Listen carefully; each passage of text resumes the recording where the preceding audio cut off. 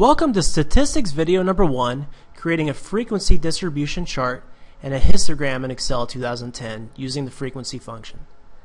There's actually 3 different ways you can accomplish creating a histogram in Excel. Download the document below to see the other 2 ways, as well as a more detailed description of the example I am about to show you.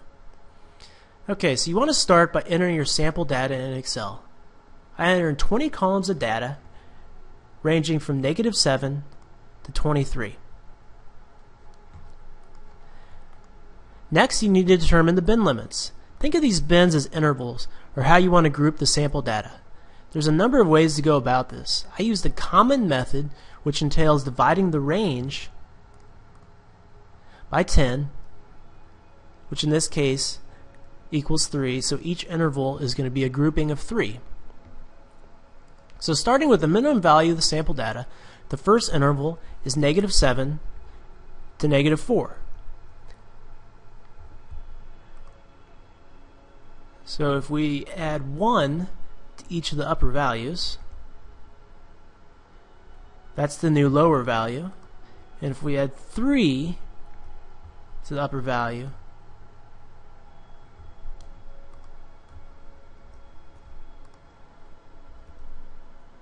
that is the new upper value.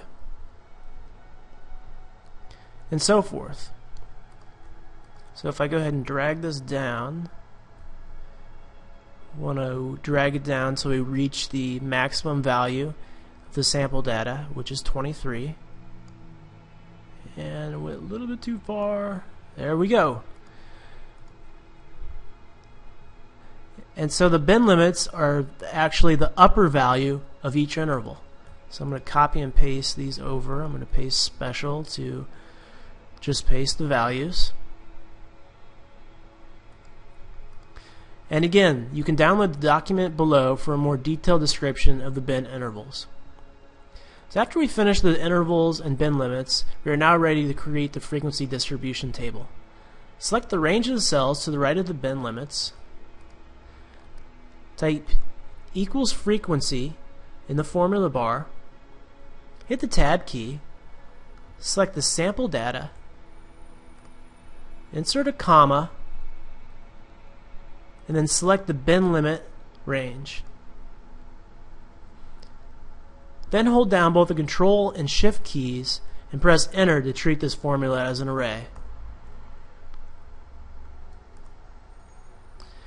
And now we can create the histogram chart. So highlight the range E2 to F12, or actually it is F2 to G12. Click the Insert tab and select Column Chart Cluster 2D Column.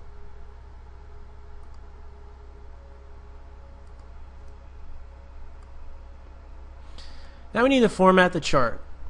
Right-click within the chart and select Select Data.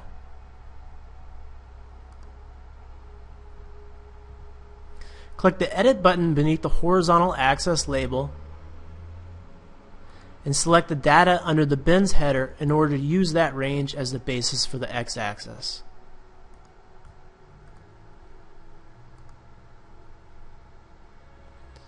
Click OK,